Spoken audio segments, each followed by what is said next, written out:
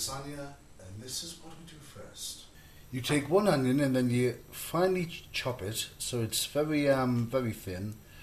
I've done the same to this one. I'm going to do the same to this one. So very carefully make an incision and keep chopping as thinly as you can into the onion whilst leaving this bit free of all the cuts you're making on the incisions. And you simply chop, chop.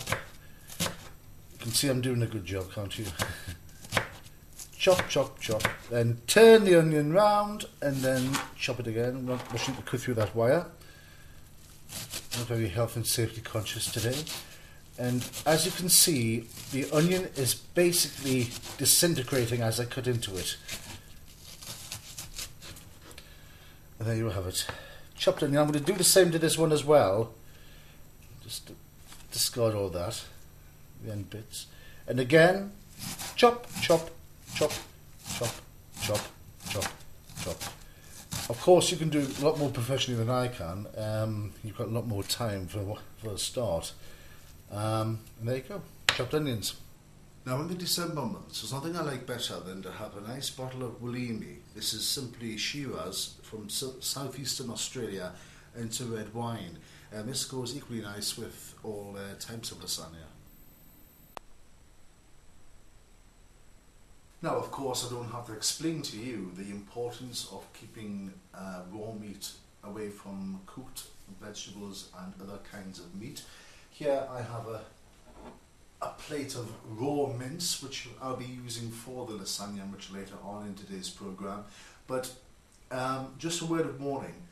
If you touch the meat, it might be only by accident, but if you do happen to touch the meat, it's always important to wash your hands thoroughly afterwards.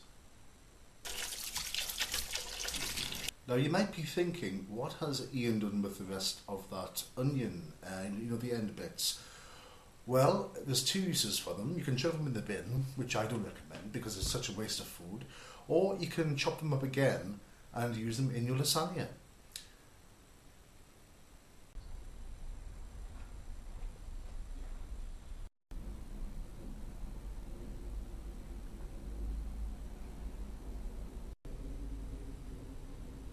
And this basically is how you do it. You remember the flat bits, the flat parts of the onion that weren't very useful at all. Well, just simply chop them up like this.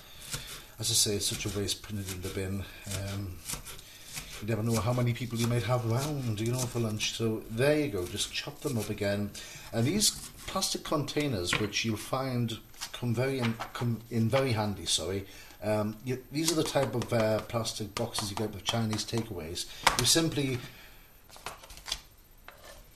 put the onion into the plastic box, and then without a moment's hesitation you find a lid, which I've got here, and you seal the box like that, and then you just put it in the fridge for storage. And we shall be using that onion later, there's no doubt about it. Now whilst I prepare the next part of the lasagna, let's take a look at a beautiful scene. So now we're going to take the lasagna out of the oven. Ooh, it's hot.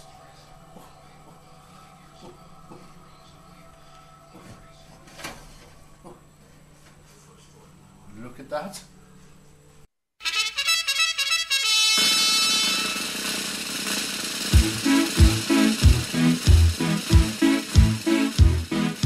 Hey, Mr. Churchill comes over here to say we're doing splendidly, but it's very cold out here in the snow, marching to and from the enemy. Oh, I say it's tough, I have had enough, can you stop the cavalry?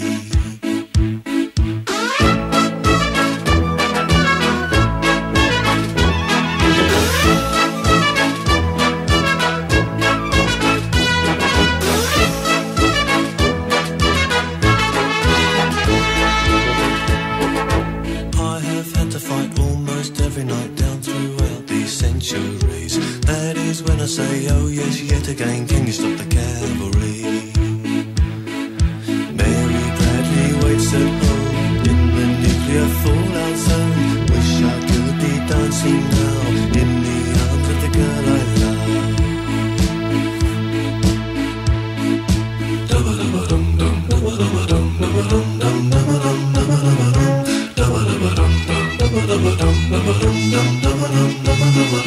Wish I was at home for Christmas.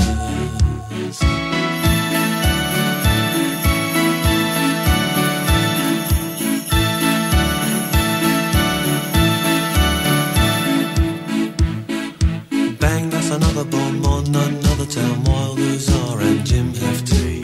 If I get home, lift and tell the tale, I'll run for all presidencies. If I get elected, I will stop the cavalry.